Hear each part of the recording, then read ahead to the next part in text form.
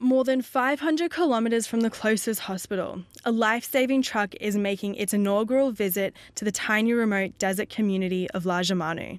It gives people a chance to get home, to see their kids and their grandkids and look after their country.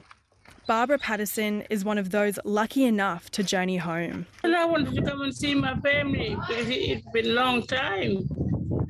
It's been almost a decade since Barbara Patterson's kidneys stopped working. Getting the life-saving dialysis treatment she needed meant relocating to Darwin, almost 900 kilometres from home. Jeez.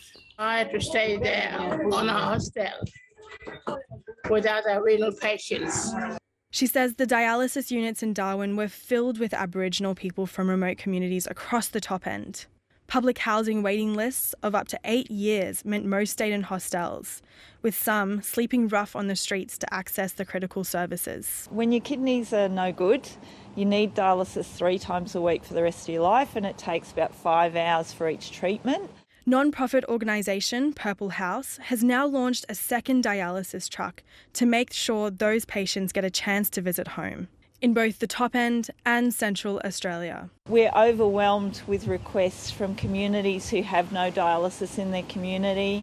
The need far exceeds the truck's capacity, but even a few weeks at home for dialysis patients is a win.